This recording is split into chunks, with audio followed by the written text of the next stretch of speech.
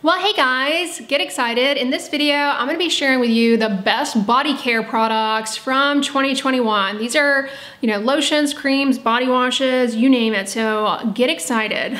Y'all seem to really be enjoying my best of 2021 series. I have it all in a playlist that I'll link down below. I've got a best of acne, best of hair care, best sunscreen, best cleansers for oily skin, so check those out if you missed them. Speaking of sunscreen, the best body sunscreen, in my opinion, is the Roche Posay Melton Sunscreen Milk. This is their SPF 60, but they also make an SPF 100, which was featured in my best sunscreen video.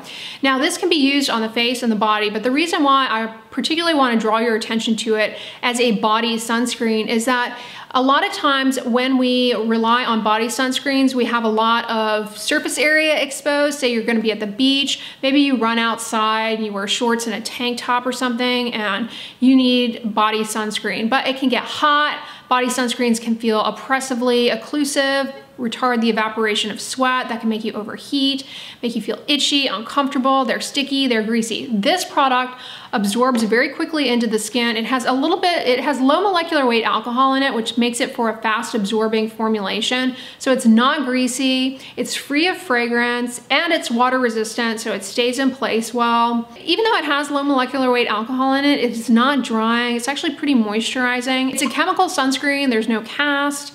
Now, with this sunscreen, if you do get in the water, participate in water sports, as soon as you get out of the water, you do still need to reapply it, even though it is water resistant.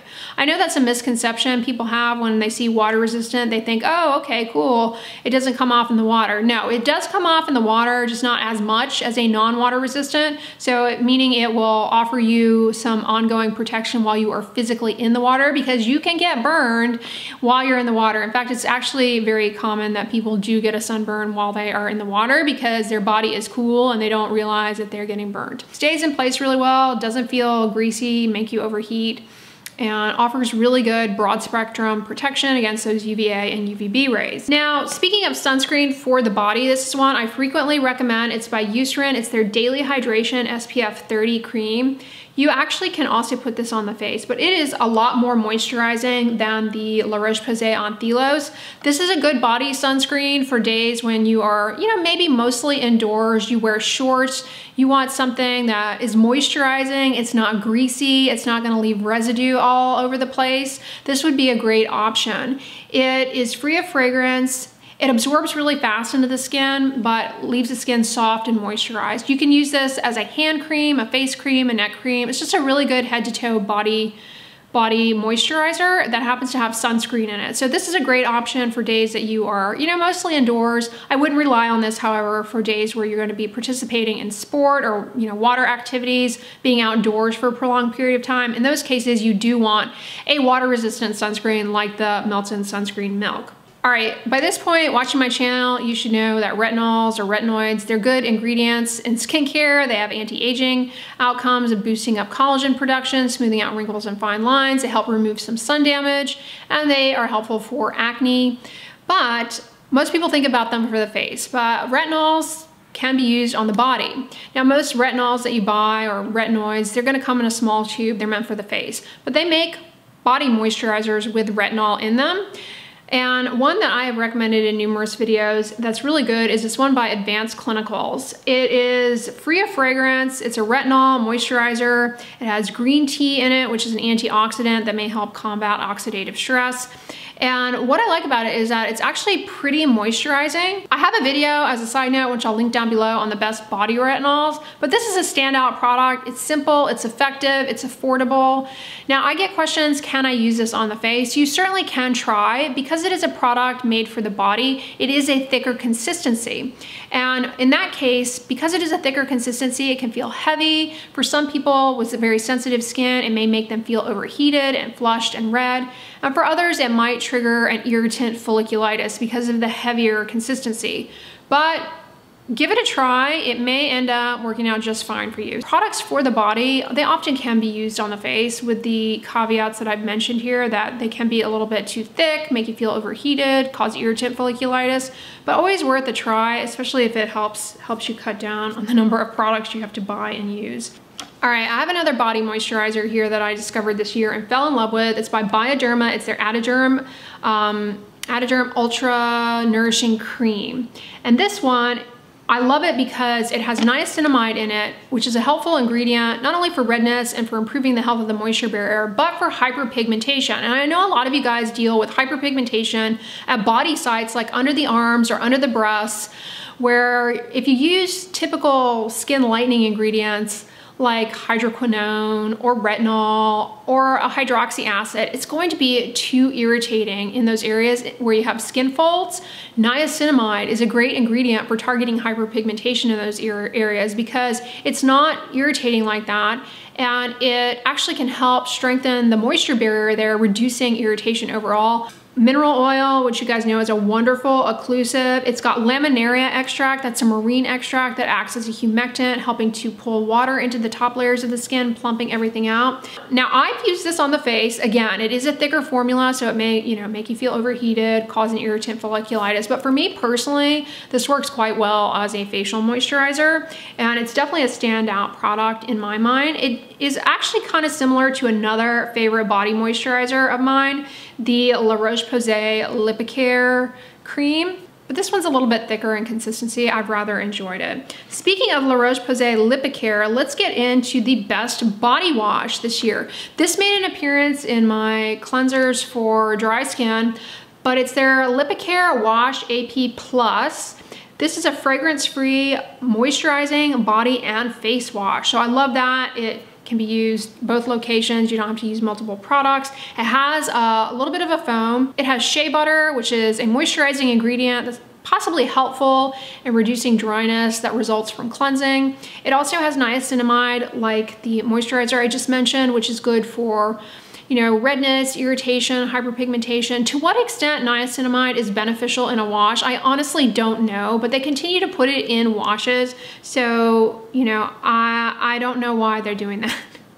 They continue to put it in washes. It also has disodium EDTA. Now that is a chelating ingredient, and I think it might actually help you guys out who live in areas where you have hard water, because EDTA can help, kind of bind up some of those minerals that would otherwise interact with surfactants in cleansers and lead to a film on the skin that can cause irritation, acne breakouts, and flares of eczema. Yeah, this is a really good one that they came out with. I think it's new this year, honestly. It's new to me this year. So if there's a product that I'm talking about here and you're like, that's not new, it's probably because it's new to me this year. Some of them aren't though. I just, these are body care products that I talked a lot about throughout 2021. We'll call it that too. All right, so now a lot of you guys deal with something called keratosis pilaris, rough and bumpy skin. I have to sing the praises of a wonderful ingredient for that. You've heard me talk about it at length, and that is urea.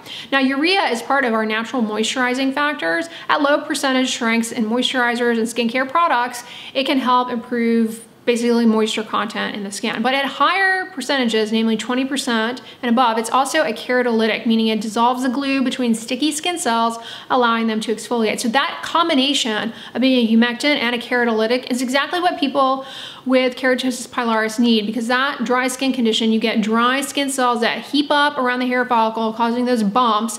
But if you try and exfoliate too much, rub them off with a mitt or a scrub or something, that ends up causing more water loss from the skin that can ultimately worsen the condition. So it's kind of a delicate balance, and urea is a great ingredient in moisturizers. So Cetaphil came out with this rough and bumpy daily smoothing moisturizer. I rather enjoy. It is a new favorite. I love, Eucerin has a ton of wonderful moisturizers with urea, and I would say this is competitive. I appreciate that they are transparent with the percentage of urea, because a lot of times a product will call out urea as being in there and you don't know what percentage it is. Is it, are we getting into keratolytic concentrations, or are we in the humectant concentrations? You won't know that. So I appreciate that they tell you that up front, because honestly, if you try to put this on your face, it's probably gonna burn and sting. But you may find another moisturizer with urea at a much lower percentage strength that does just fine on the face, and it's acting like a humectant. So we at least know what we're getting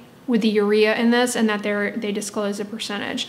And what else does this have in it? Glycerin, that's gonna help pull water into the top layer of the skin. This is a product that is free of any kind of sodium hyaluronate or hyaluronic acid. I know some of you find that irritating. You know, it's a wonderful humectant, pulls water in the top layer of the skin, but some people, you know, they don't get along with it. And I'm often getting questions, can you recommend more products that don't have hyaluronic acid? This one does not. This one also does not have niacinamide. I know some of you are sensitive to niacinamide. It can be challenging to find moisturizers, especially that don't have it. This is free of niacinamide. So for those of you who find that it is irritating, this would be a good one. Yeah, I really like this. And you know, sometimes urea-based products can go on kind of patchy. This formulation, I think it's because they put sweet almond oil in it as an emollient. It really goes on nice and smooth. Yeah, it's a favorite. I have a luxury product for you guys, but this is an expensive product that I fell in love with this year for the body. It is the Josie Maran Whipped Argan Pro Retinol Body Butter. It's a shea butter based moisturizer with argan oil. This is one that when you put it on, there's almost no greasy effect to it. It really just sinks in very quickly. But it has that argan oil in it, which I think just really smooths out the skin cell edges and really gives a nice glow. But it actually, you know, the shea butter helps reduce water loss from the skin. This is my new favorite luxury product, honestly, from this year. And by luxury, I just mean, you know, one of the expensive products from Sephora. I really enjoyed it. It doesn't have any fragrance in it. It also has safflower oleosomes, avocado oil. Rather enjoyed that. I would definitely say that is a noteworthy standout product from this year, in my opinion. Okay, this is a product that is not new to me this year. I just used it a lot more this year for whatever reason, and I talked about it ad nauseum. It's a Skin Smart antimicrobial spray. I just keep a small bottle of this parked on my treadmill. What the heck is this? It's hypochlorous, which is actually naturally present in our immune system, and it helps kill off offending pathogens, bacteria. Sprayed on the skin, it can help reduce the burden of bacteria on the skin that break down sweat and lead to body odor. Also, those types of bacteria that can aggravate acne, eczema, any kind of skin condition, irritation. You can spray this on your feet if you have foot odor. It is amazing. So I like keeping it on my treadmill while I'm running. If I'm getting really sweaty, I like to spray this on myself. Helps to cool me down. And then it helps also in controlling body odor because of the hypochlorous. The nice thing about hypochlorous is that it's not irritating. I mean, it pretty much just converts to saline. So it's like, you know, salt water more or less. You can put this on any kind of, if you get a cut or a scrape, you want to clean it off. This is a good thing to use as well. So it's really a versatile product. It's safe to use on the face. You can use it around the eyelids, and it's safe to use in children. I mean, it's just versatile and effective for a variety of, you know, minor skin irritations and skin issues. This bar soap is by CeraVe, and I mentioned it in my cleansers for oily skin. It is their salicylic acid bar soap. I want to draw your attention to this for the body because a lot of you guys, I know you want to use a bar soap for the body as opposed to a wash to cut down on like plastics and things, which I think is great. I suggest this. It's really good. The salicylic acid helps with imparting some acne control. If you deal with that condition, tinea versicolor, salicylic acid can kind of help that as well. That's related to that little yeast that, you know, leaves those patches, discolored patches all over the body, flares up in the summer months when you're really sweaty. Anyways, salicylic acid, you just lather it to these areas, let it sit on the skin for a few minutes, and then rinse it off. It can help with acne control and, again, controlling tinea versicolor. And it also can help in improving hyperpigmentation. But this bar soap is really moisturizing. You know, CeraVe, it's not drying, it's not irritating. You can use it on the face as well. This is really good if you get breakouts like on the upper chest or the back and you are looking for something to help out with that. Just lather this to those areas, leave it on the skin for a few minutes, and then rinse it off. I've recommended and still recommend various salicylic acid body washes, but this is a great product if you're looking to, you know, not use the body washes because you want to avoid, you know, as much unnecessary plastic. Definitely check that one out. This is a product most people just don't know about, and so I'm drawing your attention to it. It is Domeboros. This is a great thing to have in your medicine cabinet. It is aluminum acetate soaks. This is very, very helpful for any type of oozy, weepy rash, whether that be eczema, Foot fungus can be very weepy and oozy, but it's probably gonna be most helpful to you if you are unfortunate enough to get poison ivy. You know how miserable that is, and everybody always has their own remedies for that. Calamine lotion, you know, oatmeal baths, yeah, those can be helpful. But this is really probably the most soothing thing that you can use for that. You just take a packet and reconstitute it in a pint of lukewarm or cool water, and you can soak the area in directly in that mixture. Or what I also like to do is to take a clean cloth, soak it in that, and apply it as a compress. Really useful for anything weepy. And I know many of you out there deal with hidradenitis suppurativa, miserable condition to have to cope with. I have a video all about it, so check that out. But if you are dealing with the boils, they become inflamed and they start oozing and weeping fluid, compress with this. It is very soothing and can help alleviate some of that discomfort and allow for those to kind of calm down. I mean, it's not pleasant to deal with at all. So if you are coping with that, try this out. I mean, very, very helpful for soothing those painful lesions in the armpit.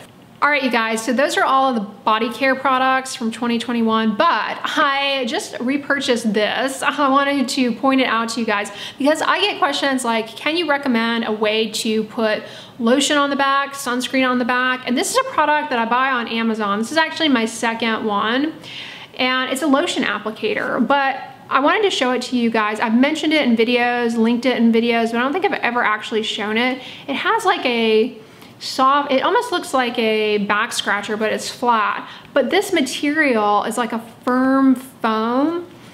So it feels actually kind of soft on the skin as you're rubbing it on your back. So it's not like scratching your back or anything aggressive. And you can just put your lotion or cream there and put it on your back and then just rinse it off and it stays clean. So I wanted to share that with you guys because I know a lot of you are dealing with like an itchy back or something. You want to put lotion on your back. This is a good thing to have on hand. They're inexpensive, and this is my second one. The other one grew legs and walked away. So I got another one. All right, you guys, that's the best of body care 2021. I hope this video was helpful to you all. And if you liked it, give it a thumbs up, share it with your friends. And as always, don't forget, sunscreen and subscribe. I'll talk to you guys tomorrow. Bye.